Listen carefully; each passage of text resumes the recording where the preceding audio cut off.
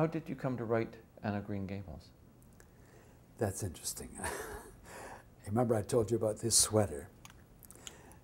I was doing it in a review called Fine Frenzy. We were going to call it Fall Freeze, but we thought that Spring Thaw might sue us.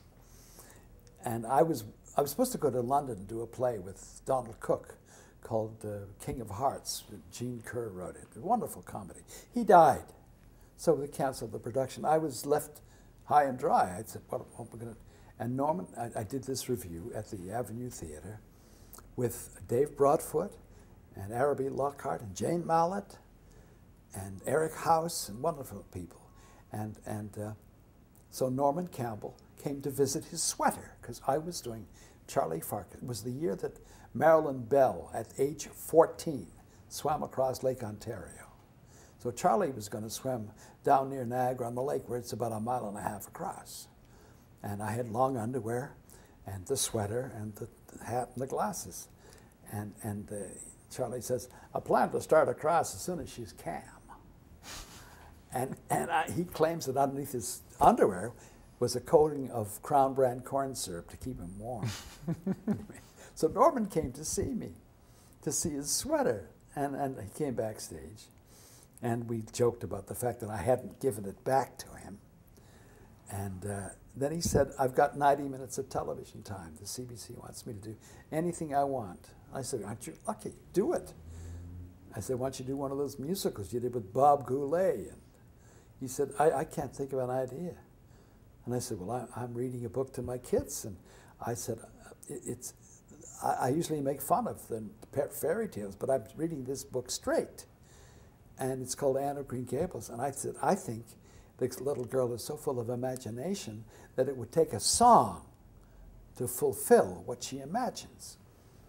And so I said, I think you could do a musical. And so we sat down, he and his wife and I, did a 90-minute black and white television show, 1956. Wow. And 1964. With songs? Huh? With songs. With songs. Yeah, yeah. Phil Nimmons did this, orchestrations. And yeah. John Draney was Matthew. And that became the basis for the musical, the stage musical? Well, the point is, Johnny Wayne was doing a variety show to welcome the Queen to the new Confederation Center in 1964, which was the centenary of the meeting of the Fathers of Confederation trying to carve out a country. So he said to Norman, can I use the title song from your Anne of Green Gables? He says, we need something about the island. So Norman said, sure. So they did the song in the show. And the Queen came backstage and said, that's a rather pretty tune. Where's the rest of the show? So Maver phones me in California, where I'm working in television. He says, that's a royal command. I said, okay, get the rights. And that's how it started. Wow. Yeah. Now you and... The Queen started it. Wouldn't have happened without her. Again, that's luck, talent. Yeah. You know, happenstance. It's so much part of our profession. We can't get over it. And the fact that it's had such longevity. I mean, the projects you've been involved in have such longevity to them. I've written 5 musicals, but that's the one that has lasted.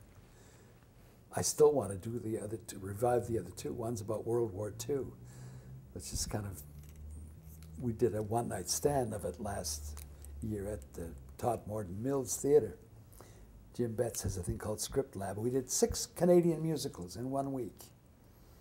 And ours is called Private Turvey's War. It's about World War II. Earl Burney, the poet, wrote it. Funny book. And, but you know, I'm a veteran of World War II, but I never got overseas. I did daylight sweeps over London, Paris, and Brantford. So I don't know how many guys are left. I'd love to do it in 2009, which is the 70th anniversary of World War II. And then we did a wonderful, I think the best musical we wrote is about Emily Carr, called The Wonder of It All. Right, and that had a performance? On television. Right. That's where we started everything, yeah. And what is it Anyway. about Anne that has been that it's had it last so long? Well, I want it to be a film, a Canadian film. That's the toughest. The people who work in Canadian films, I envy them. I mean, I don't envy them. I admire them so much. The toughest road to hoe in the world. Yeah. Yeah. But what is it about Anne of Green Gables that is stuck with us? And It's kept as with us? basic as Cinderella. The loser comes out on top. And as a young woman. The reason the Japanese love her, the Japanese women love her, is because she's a feminist symbol. Right. Doesn't take any nonsense from the boys. But is there not something similar to the way Charlie Farquharson has stayed with us? He's a character that has wrung something in us. He's a memory of something most people have seen at one point, either on their vacation or at the CNE or stopping at a roadside gas station or something. And they say, yeah, I've seen him somewhere. And he's also a reaction to the complexity of life in the cities. Life is so complex and so multi-layered.